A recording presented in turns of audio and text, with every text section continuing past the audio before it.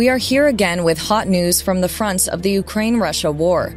Today, hot clashes and critical events took place at many points of the 2,500-kilometer front line. Soldiers of the invading troops started the day with missile attacks. Targeting many regions of Ukraine, the Russian army launched more than 70 missile attacks over the Caspian Sea and the Black Sea. In the early hours of yesterday morning, when Ukrainians woke up in panic, the southern regions of the country were at risk.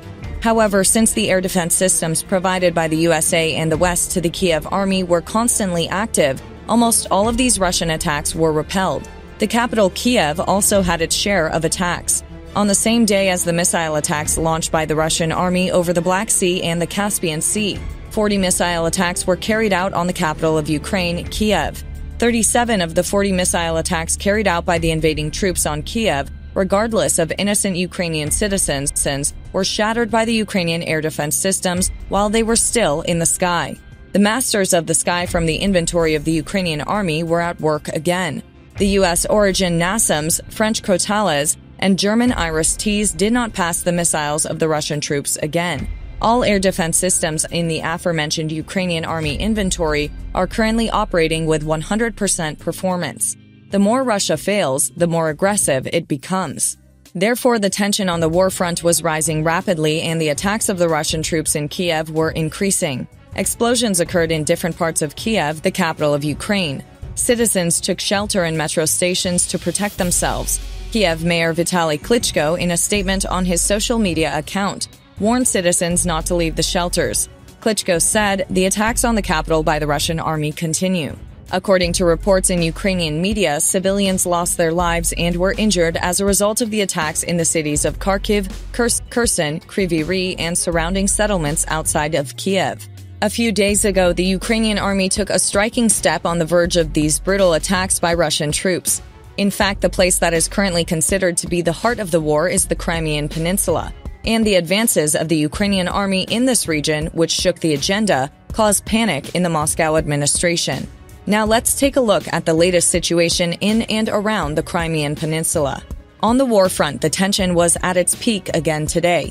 The Ukrainian army is now very close to the Crimea. The Kiev soldiers are currently blockading this peninsula. To reach the borders of Crimea, the Ukrainian army soldiers have to cover a distance of 84 kilometers from Melitopol. Once Melitopol and Kherson are fully controlled, Crimea will be cut off from the southern coast of Ukraine, and Crimea will be blockaded by both land and by sea.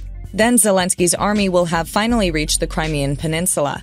In this case, the Ukrainian armed forces will both provide full fire control of the land corridor, and the peninsula range will be much closer to the HIMARS of the Kiev army. Currently, preparatory work for the Crimea continues rapidly in the Kiev army.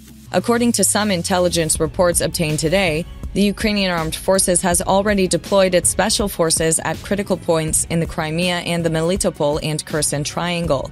It is also claimed that some Ukrainian troops in the Mykolaiv region have started to advance towards Kherson to support this operation plan.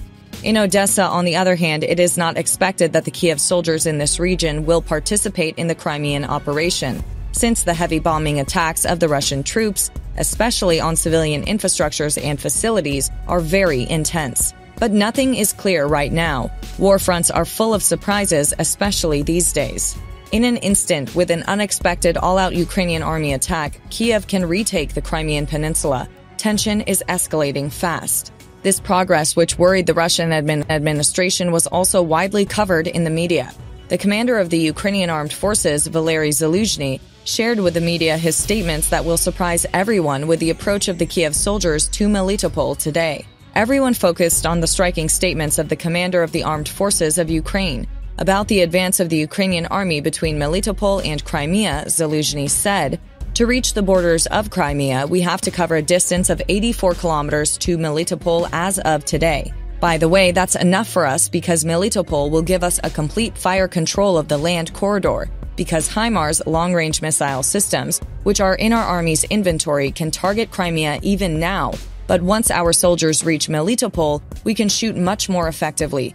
Depending on the task at hand, I can calculate what kind of resource is needed to build a combat capability."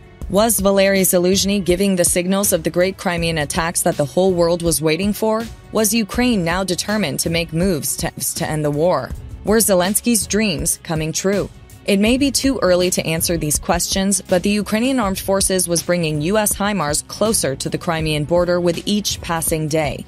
As the Ukrainian troops advance in the Crimean firing line, it seems that Russian leader Vladimir Putin will have to double the measures he's taken on this peninsula. As reported on December 10th and 11th, the Ukrainian army blew up 3 important strategic centers of the Russian invaders in and near the temporarily captured Melitopol. As a result of the attacks carried out by the Ukrainian army in this region, dozens of Russian soldiers were killed and at least 200 were injured. Now we move on to Bakhmut. The city of Bakhmut, located in the Donetsk Oblast, has become the center of violent explosions and attacks, especially in the last few weeks. In Bakhmut today, again, the sound of missiles was the factor that broke the calm. Today's Russian attacks prove that the Moscow army was still insistent on Bakhmut. The Ukrainian Defense Forces has done quite well in this city. Bakhmut has become another symbol of Ukraine's invincibility.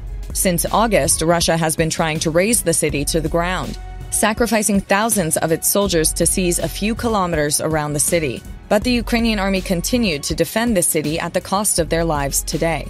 Violent Russian attacks in Vyimka, Yakovlivka, and Soledar a few days ago took the region prisoner. On the Bakhmut front, where airstrikes and ground operations continued throughout the day, the Ukrainian forces managed to repulse these attacks with little casualties. On top of that, the soldiers of the Kiev army, after repelling these attacks, managed to inflict serious blows on the Russians in the regions of Bakhmut, Klitschivka, and Andriivka.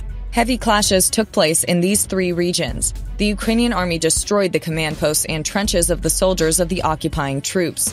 Heavy bombing attacks organized by the Moscow army took place in the cities of Kurdyumivka, Ozoryanivka, and Druzhba today. By taking an active role in these settlements, the Ukrainian defenders managed to prevent 90% of these attacks organized by the Russians. The Moscow army was only able to damage the city infrastructures and facilities in these settlements located in the Donetsk city of Bakhmut. However, it was claimed that dozens of Russian soldiers were killed as a result of the counterattacks by the Ukrainian soldiers against the invading troops. Now we're going back to the Crimea, where the heat of the war has risen. We mentioned that Russian troops have increased their security measures against Ukraine's attack plans, threatening Crimea. According to the latest hot information, the Russian armed forces is preparing to repel possible attacks of the Ukrainian army in the temporarily occupied Crimea. In occupied Crimea, the Russians are trying to further strengthen the coastline, fearing the landing of Ukrainian troops. In particular, along the coast near the village of Molokna, the Russian army created a mine barrier and a network of trenches. In addition, the Russian armed forces installed concrete pyramid rows in Crimea to stop the advance of heavy equipment, called Dragon's Teeth, in the words of the Intelligence Main Directorate of the Ministry of Defense of Ukraine. Russia had already begun to build sandcastles on the beach. This is a seriously pathetic tactic. It was stated that the Moscow army, which was so afraid of the attacks of the Ukrainian army, is still digging the beach at the moment. From February 24th to date, the Ukrainian armed forces have eliminated about 97,270 Russian soldiers in the past day, including 680 invaders. In addition, as of December 16th, the Ukrainian army destroyed 2,980 tanks, 5,952 armored personnel vehicles, 1,946 artillery systems, 410 MLRS, 211 air defense systems, and many more military equipment belonging to the Russians.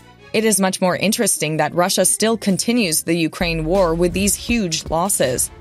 But the winter season is seen as the deciding factor in this war.